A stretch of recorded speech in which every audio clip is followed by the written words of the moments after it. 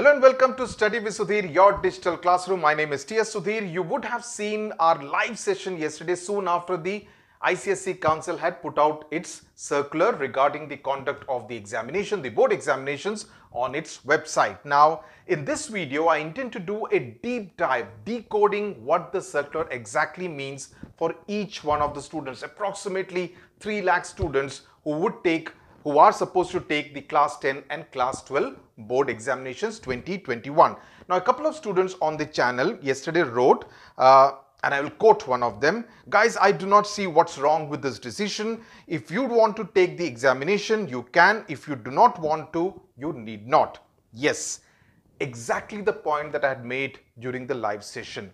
It is a very democratic decision taken by the ICSE Council. I am not finding fault with them on that front at all. They have given the right to the students to decide whether they want to take the examination or do not want to take the examination. So on paper, and I repeat, on paper, this is a perfectly democratic decision wherein they are not kind of imposing their will on the students, but letting the students take the decision, right? Then why am I a little upset about this entire thing? In fact, someone also said that this is precisely what the CBSE did, right? And that there is no difference between what the CBSE did and what the council has announced yesterday, right? So the question being asked is, why is the CISE circular being criticized while everyone was very welcoming as far as the CBSE note was concerned? What is the difference, if there is a difference? I believe there is a difference, right? The difference is one, of course, you need to read the two circulars very carefully. CBSE said, and I'm quoting from the circular, it said the class 10 board examinations are cancelled. It used the word cancelled. The word cancelled figures nowhere in the ICSE Council circular. That's an important difference, right?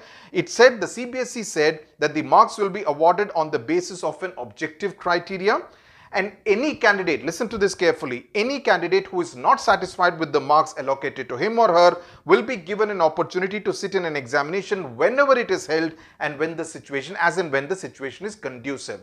Which means, if I am a CBSE student of class 10, I am not happy with the marks being allotted to me, awarded to me, I can then choose to take the examination as and when the situation is conducive, as and when the CBSE decides to conduct the examination. The ICSE Council circular is very different. One, of course, it has not used the word cancelled anywhere, as some people are saying. Whoever is saying that ICSE has cancelled its board examination is wrong. Grossly wrong. What they have said is they are deferring the examination. The word used is defer, deferment. Deferment means postponement. It does not mean cancellation of the examination.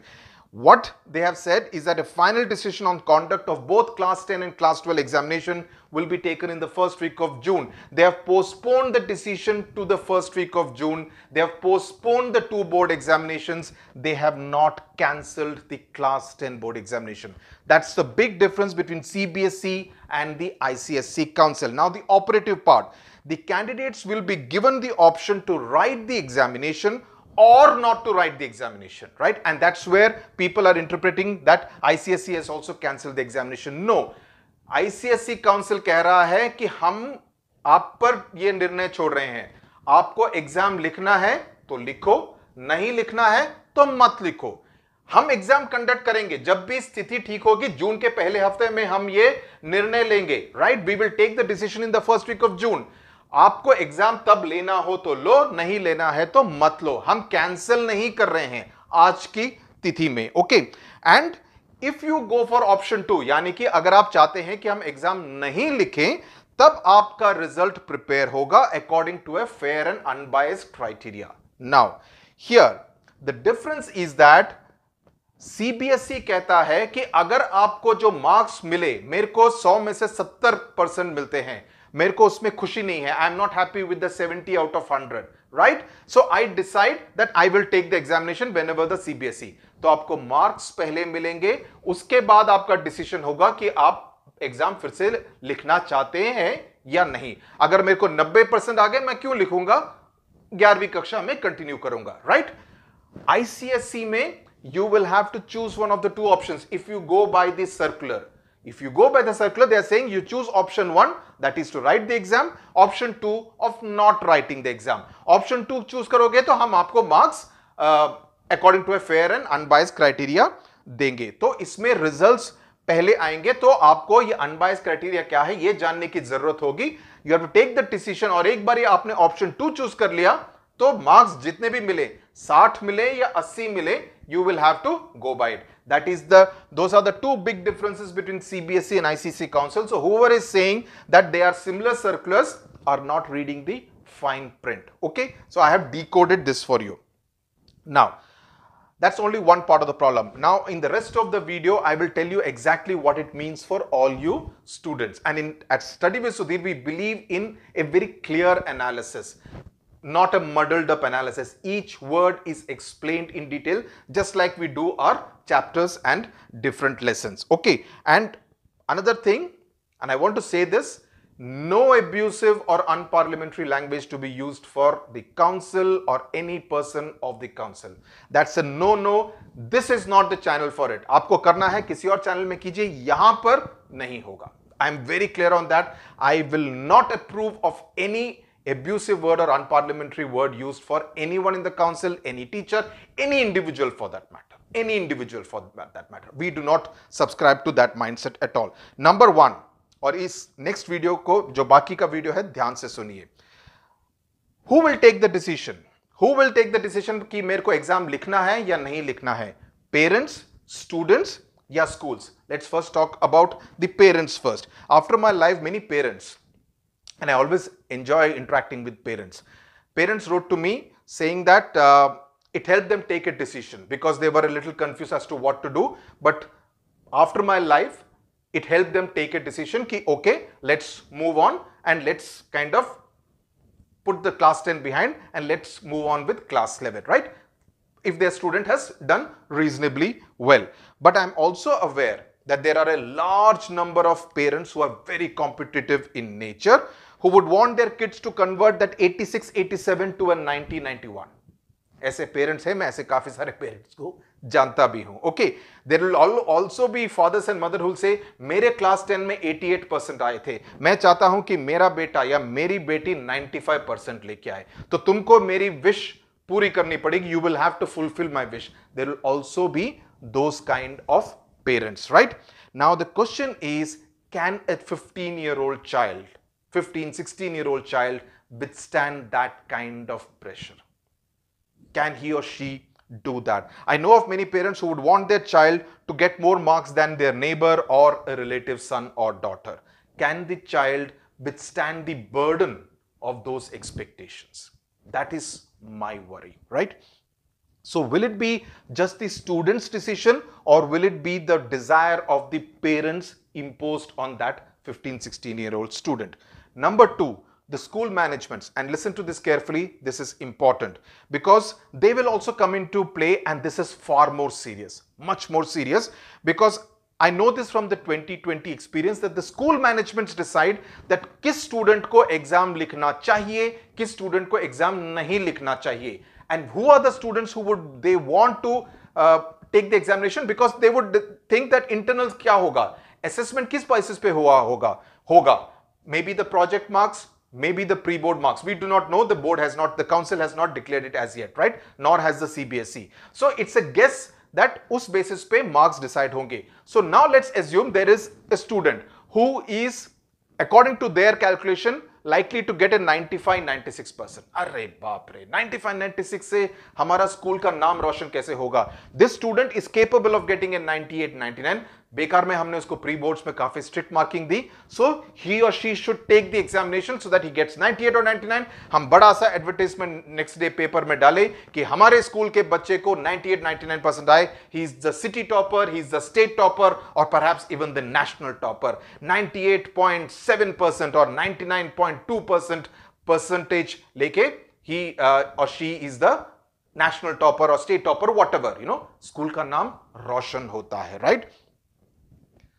I can tell you और मैं ये लिख के देता हूं, there will be many schools who would insist and put pressure on the students and the parents that such children, the top cream, the 2, 3, 4 students, the top 5 students should take the examination in the interest not of the students but in the interest of the school. I'm telling this will happen. It is for the students and the parents to resist that kind of pressure. That's my opinion. Rest entirely up to you. It's not just the toppers. I'm not talking only about the top 5 in any school. Even the weak students, and that's my bigger concern, even the weak students will now be forced to take the examination by the parents, by the schools. Why by the schools? Because they would not want anyone to be in the 40s or the 50s or 60s. You know, all are 100% results above 75%. It looks good in an advertisement, right? If your 7 students have scored in the 60s, अरे यार पूरा drag down कर दिया, पूरा average drag down हो गया. That's not what schools like, because it's not good advertisement for the schools, and rightly so perhaps, right? Even for parents, you know, हमारा बच्चा 60% लाए, अगर exam लिखेगा तो maybe he will get a 75. That hope is there, that desire is there, that wish is there. They will also force the students who have not done very well academically. I should not have used the word weak students, who have not done academically well in 2020-21, even they will be forced. So to all such parents, all I want to say is, please do not treat 2021 as an accurate barometer of your child's potential. 2020-21 was a very difficult and a very different kind of a year, right? See, I may be a very good student, but my parents may not be very financially well off. So they may not have been able to support me with the right kind of gadgets, good internet connection, जिसकी वजह से काफी सारी online classes मेरी miss हो गई हो या buffering होती हुई हो, you know, or you know, I may not have been able to pay full attention या कोई doubt solving के लिए कोई ना रहा हो. All those kind of problems will come into play, right? Would have come into play, right? So my performance has suffered because I don't have the wherewithal, I don't have this support structure, I don't have this infrastructure in order to take me from a 75 to an 87, right? For that, I should not be condemned.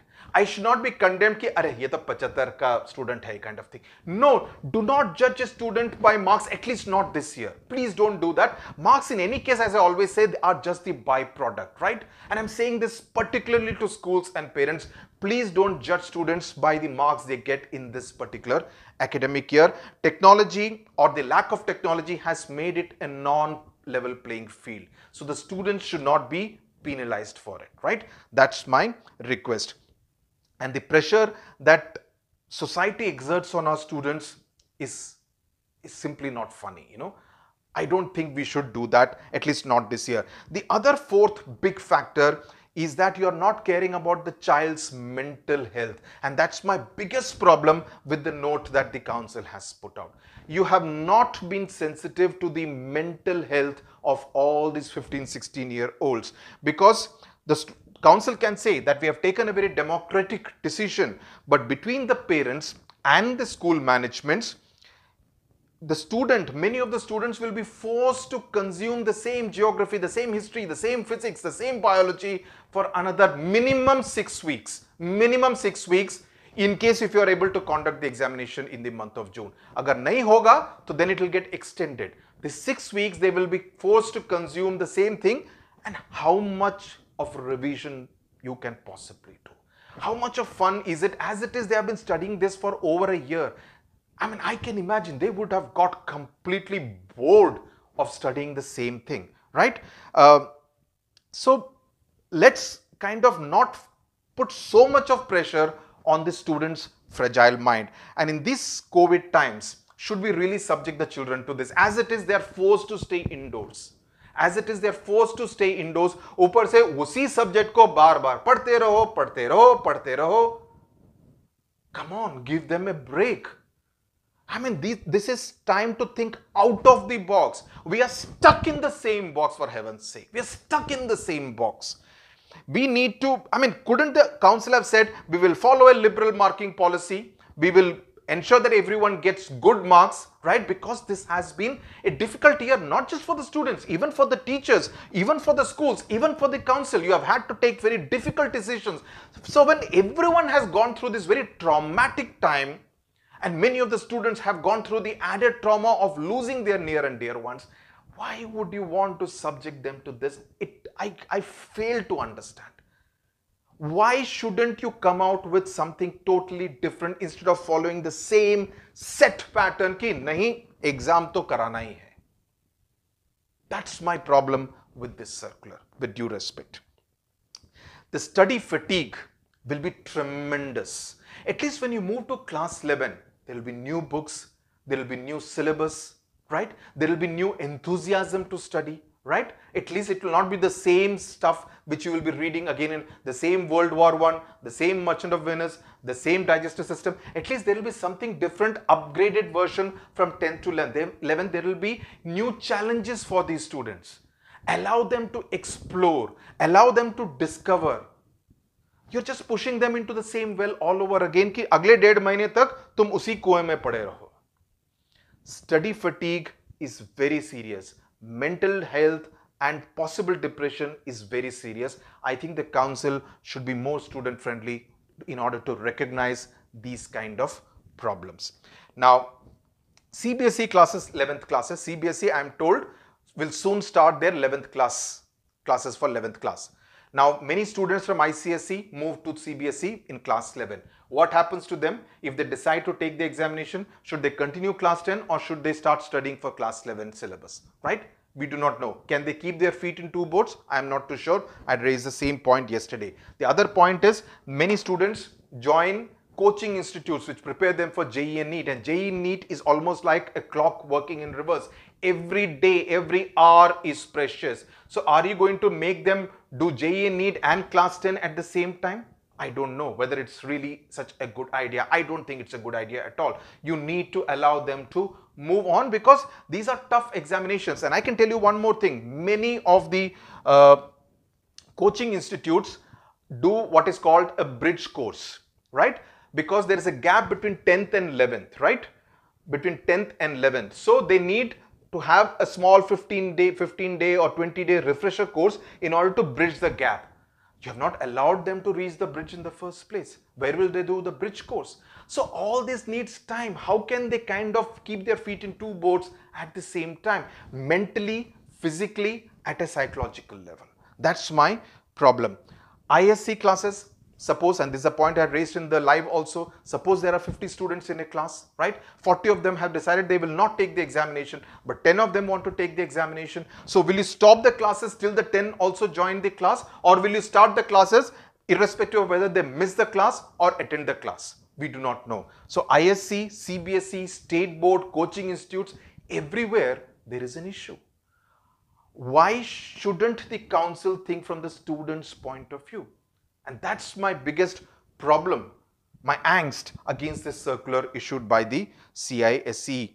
Now, the other big point, of course, is about the fair and unbiased criteria, which the council note speaks about. Now, there is no clarity, but I would expect that the council would clarify in a few days from now. Now, there are a couple of points. There are some schools which set very tough pre-board papers. Some set easy papers. Can you compare apples and oranges? I am not sure whether that's a level playing field. There are some schools which mark very strictly. There are some which do not mark very strictly. Again, can you compare the two? Most importantly, some schools, in fact many schools, conducted the pre-board examinations in the online format, and you all know what happens in the online format, don't you?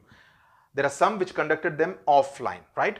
The ones which conducted them online, the students scored much better. The ones where offline examinations were conducted, not everyone scored well, right? You know what happens in the online examination. I don't really need to spell it out. How can you then use the same data of the pre-board examinations from X school and Y school, online, offline examination, and then compare the same?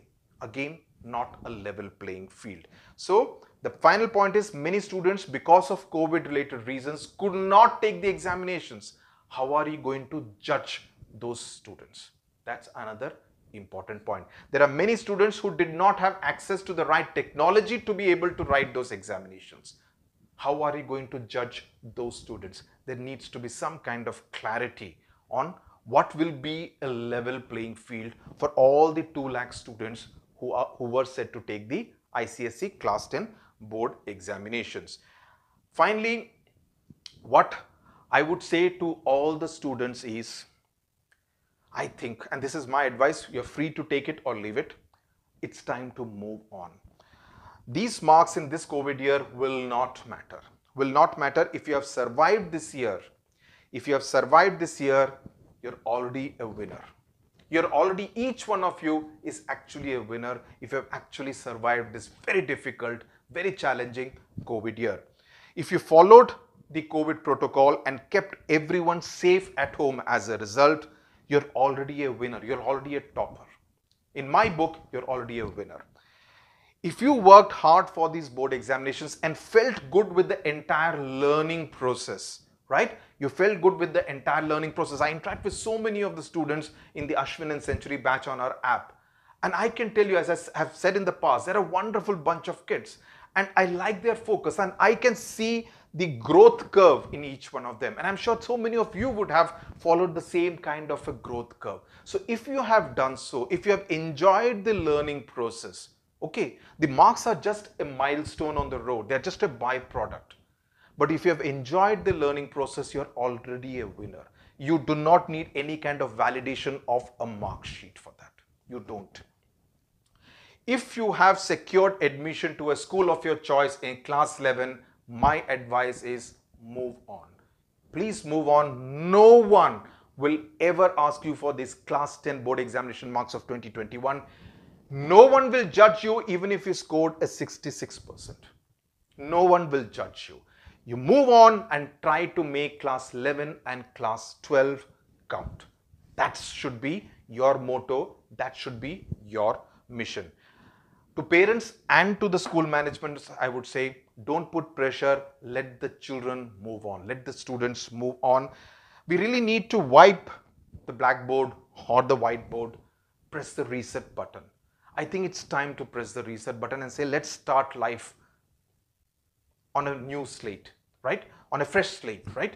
I really believe that your child is already a winner. What he or she had to learn, they have learned. The battle has been won, because you see, when a child is riding the tricycle, right?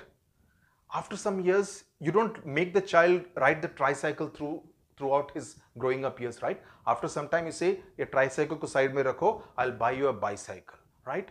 You need to allow the child to graduate from the tricycle to the bicycle. You should not say that till you pass the examination of this tricycle, I will not let you get on to a bicycle.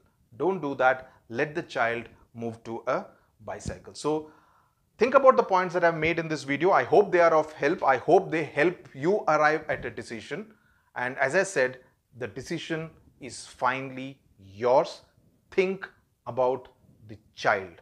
The child comes first. And I repeat, your child is already a winner. He or she has already won the battle. He does not need to pick up the weapons all over again. Thank you very much for watching. Stay safe.